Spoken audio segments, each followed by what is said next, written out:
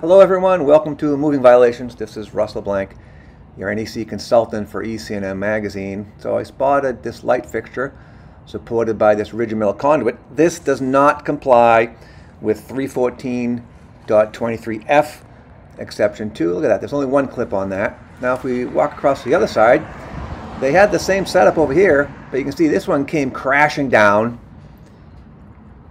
Look at that, completely broken. Now we've got exposed wires. And again, this rigid metal conduit did not comply with the support requirements in 314.23F, specifically exception 2. Also, I would say it did not comply with the securing and supporting requirements for rigid metal conduit that you'll find in 344.30. Look at that over there. Look how much rigid metal conduit is extended up and over there. No wonder it fell down.